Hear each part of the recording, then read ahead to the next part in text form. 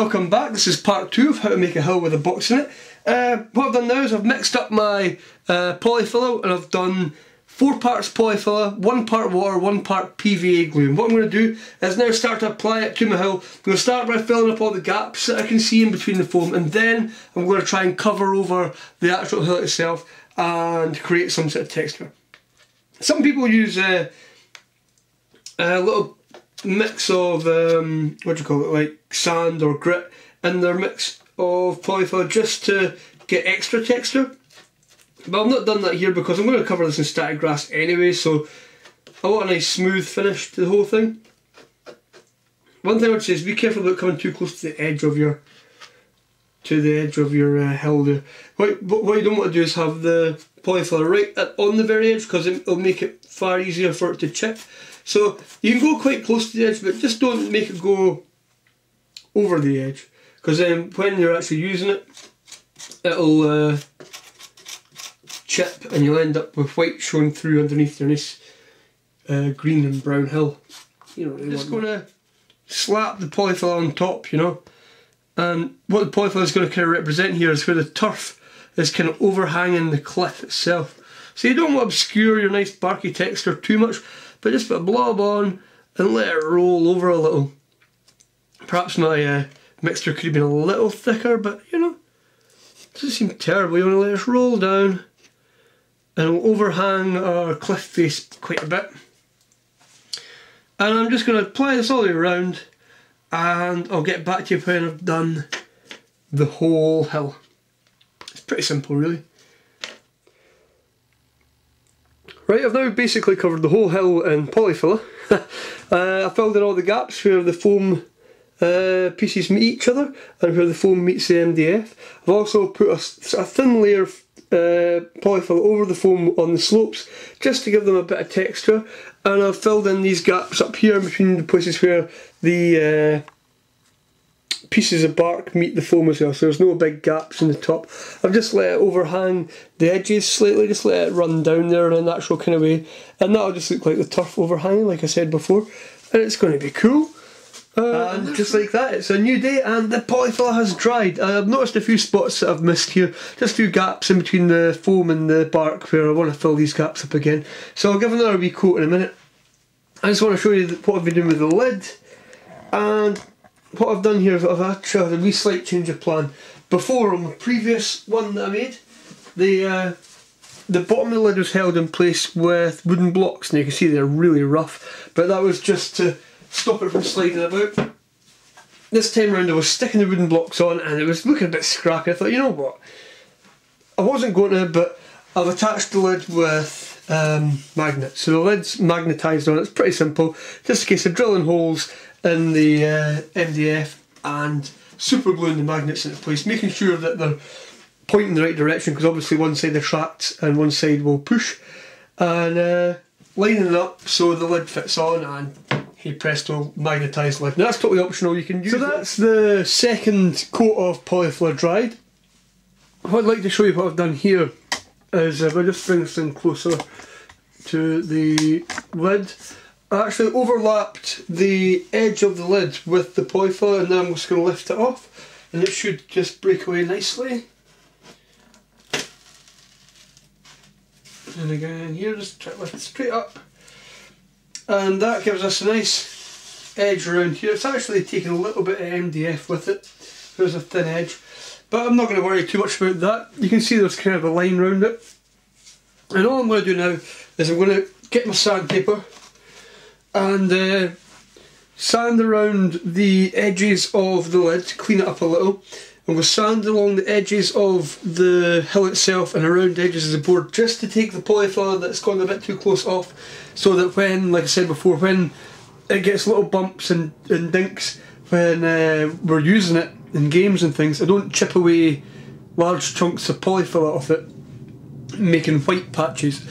What I'm also going to do is I'm going to give the whole hill a run over with the fine sandpaper, and that's not to take away this nice texture that I've added. All it is just to break off any little spikes of polyfiller that's there, any weak points, just basically test out where the weaknesses are going to be, give it a rub over and take away any bits that are likely to break off after I've painted it and put the flock on. So just one point to note, when you're sanding polyfiller, wear your dust mask as well, because that stuff is pretty unpleasant if you breathe it in. It is bad for your health, basically. Don't breathe it in. It's not nice. Okay, I've now finished sanding the hill and I've started painting it. What you see here is that I've got, well, this is actually 2 coats of black acrylic using this stuff from the art shop. And really the most important thing here is making sure you get the paint into all the deep recesses and cracks. All these bits here where you're likely to have foam showing through, polyfiller showing through, all those little bits of white will really stand out once you've painted it. So you've got to get them covered up now, otherwise it's going to be a lot more difficult to do it later. Not impossible to fix it after the fact, but it is really much simpler to give this, you know, 2 or 3 coats. I'm going to move on to dry brushing now. I'd be surprised if you've not heard of dry brushing, but maybe you've not. Maybe some people don't know how to dry brush, so I'll do a quick demonstration of dry brushing just for the sake of completeness. So what I've got is I've got some white as well, same stuff. Oh, falls. Got white acrylic as well. I've got my white and my grey on my palette, and I'm going to mix them together. Sorry, my white and my black, and I'm going to make grey from this. Mix them together, and I want this to be quite a dark grey, I suppose. Start off with a relatively dark grey. Now, I'm just using raw paint there. That's, you know, completely undiluted, so you want that to be thinner than that. I mean, like any paint you do, generally the thinner the paint you use, the better. So it wants to be quite watery for this, because then you get more coverage with your paint goes further, and you don't end up with big thick blobs on the thing you're painting. So I'll mix up some of that with a brush, or far too much. But all you do is wipe the paint off your brush. What? Wipe the paint off your brush? Thought we were going to be painting the hill. No. You wipe the paint off your brush until your brush is almost dry. Now, if you're painting like models and doing fine detail of models and things, like your actual figures, you'd want this. There's very little sign of paint left on your brush at all, but I'm not going to be that fussy. Now my brush has been dried. It doesn't look like there's any paint on there at all. And you see there's a bit of paper. Do that. See, it's got a very sort of fine trace coming from the paper. That's just fine. And then all you do is choose a direction and run the brush over the textured area of the hill that you want to look like rock. And then big sweeping strokes, just run it over like that. Now, I don't know if that's all that visible on the camera right now. In fact, no, you can see that. That's coming out quite well. I think most of that, what you're seeing there, is reflection of the wet area. But really, I want to do quite a lot of this darker shade, and I'm just going to rub it in, or maybe it starts rub it in, but brush it across. And it really is a very laid back, casual method of getting a nice effect on a textured bit of terrain.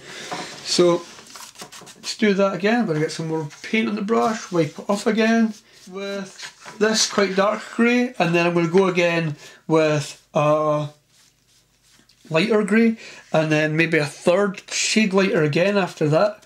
And then what I'll do is I'll finish off with white, just to pick off the really high bits.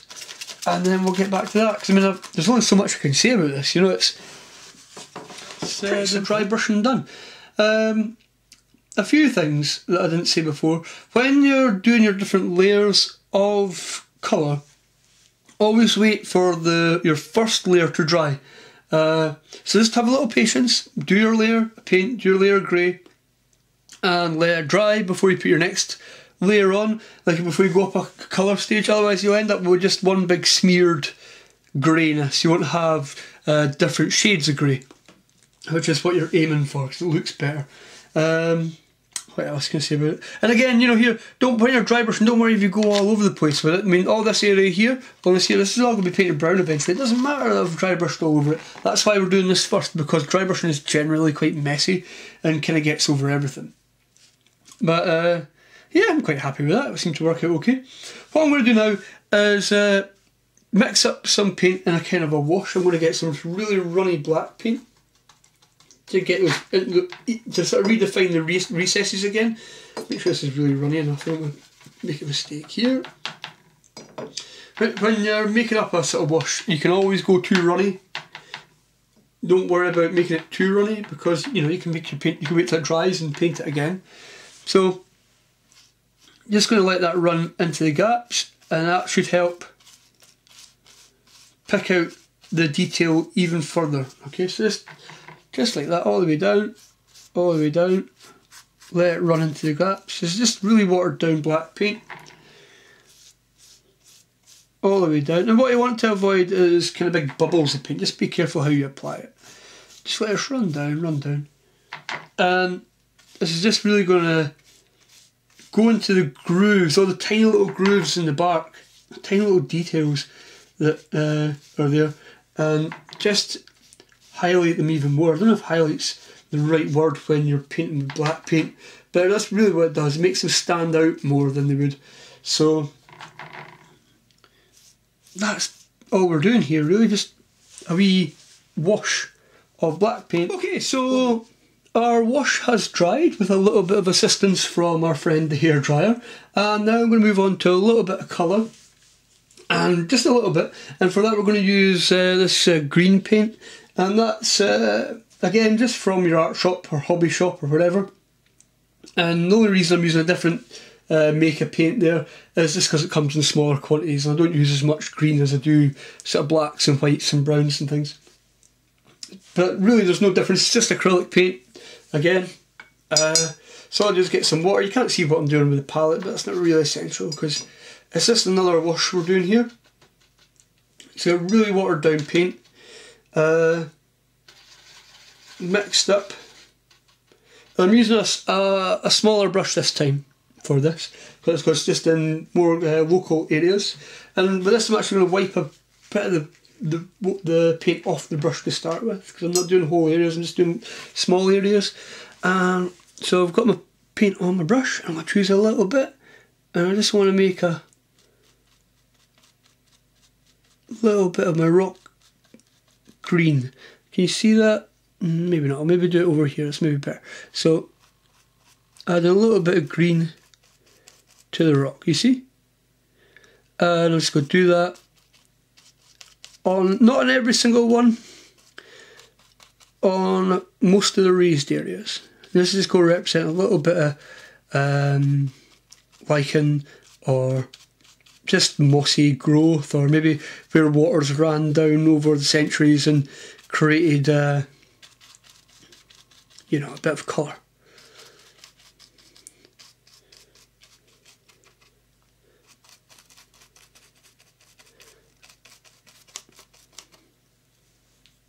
And you can see that looks quite nice. At least I think that looks quite nice. It's not going to win any awards or anything, but you know, it's a little bit better than the flat grey, you know.